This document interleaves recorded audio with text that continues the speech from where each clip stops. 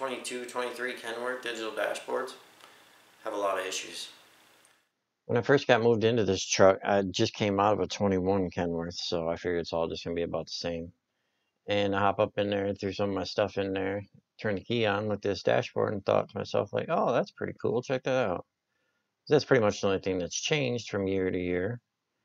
And then all this chaos ensued here. So as you can see, you get the main hill assist fault, which is the big red, hey, DOT officer, look at me fault, you know. And then up top, you got your traction control, you got your ABS for the truck, that park brake light, that actually stays on while you're driving down the road. And then I'm assuming the other one over there, the little trailer skidding thing, I guess that must be the trailer ABS. I'm not sure, but either way, you got all those lights on. The fuel gauge doesn't work most of the time. It'll tell you that it's empty when you still got 100 gallons. It'll tell you got a half tank when you only got 10 gallons. So you gotta pretty much run by your trip odometer, right? So you know how much fuel you have. And then the dash will just freeze right up.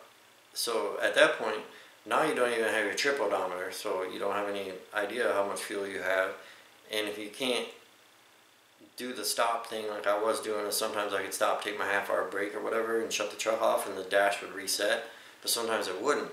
So then I'd have to get out with a flashlight and actually look it down in the tank and try to gauge how much fuel I had left. Well, then you didn't have your speedometer either. Fortunately, I have a speedometer on my GPS that I could go by. But either way, it's all a huge hassle, right? Well, you can't pass an inspection that way. And of course, I got to mention the Trucker Path app. And that's not just because I am in their influencer program, and I do get some perks for that, but it's mainly because I want the other drivers that don't know about it to know about it.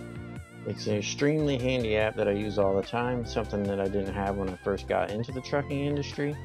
And it will show you where there's parking availability, how much parking is still available, real-time updates by other drivers. It tells you what kind of food's at the truck stops. It gives you reviews of the truck stops. Tell you where to get your truck washed, tire changed, tire repaired. They got ELD logs, they got load boards, they got all sorts of different things that you should check out if you haven't heard about it.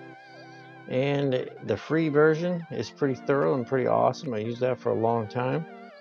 The upgrade version gives you the parking prediction and some extra features that are pretty handy. And if you're interested in that, there is a link in the description for a discount. Thanks for watching the videos. Please hit that like and subscribe button.